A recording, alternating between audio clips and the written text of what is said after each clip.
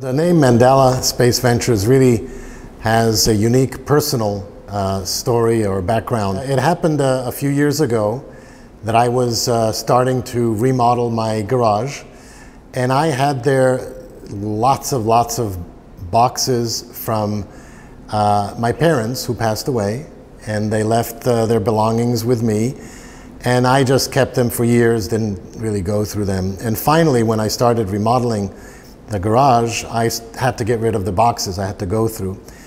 And it turns out that one of the last boxes I opened was from my parents. And I found a beautiful painting that was addressed to my mother from a close friend in India.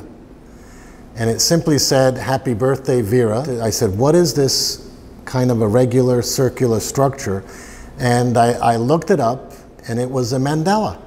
And it's an ancient Buddhist and Hindu symbol that represents many different spiritual things, but it also encompasses in its definition the universe and the cosmos. I basically said, this has connection to where I want to go.